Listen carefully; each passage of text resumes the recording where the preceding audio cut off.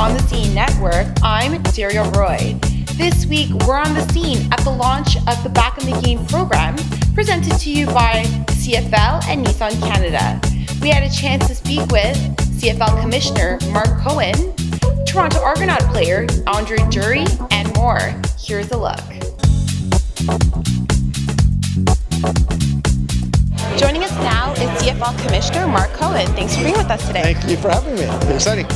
So tell us more about the collaboration with Nissan Canada and the CFL. Well, Nissan's been a great partner of the CFL for years and years, and they came to us and they said, we want to help build football in this country. So we absolutely jumped on it. We said, to fill our stadiums, to get future players, to have more people watching our game on TV, you got to be playing the game. You got to get kids off the couch. You got to build great Canadian, characters and personalities, and that's what you're doing by playing football.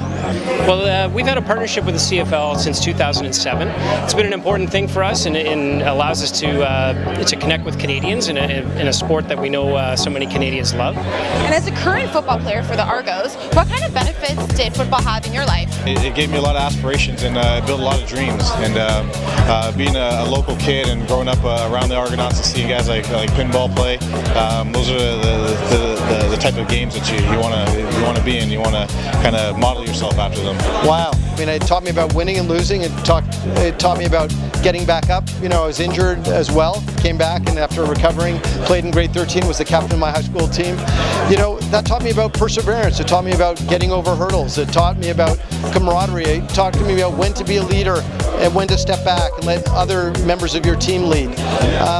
And I have great friends today who still play football with me. What advice do you have for future athletes? Stay committed, stay passionate, and to go after your goals. Life's always going to have obstacles, just like in sport. So no matter what obstacle that you're going to face, just to keep committed and to go after it. I believe that sport is such a powerful tool in building, whether you want to be a doctor and how you interact with your patients, whether you want to be a business leader and lead a group of people, whether you want to be a construction worker and how do you work on a site with 500 other people. It all teaches you about how you work together in a bigger group.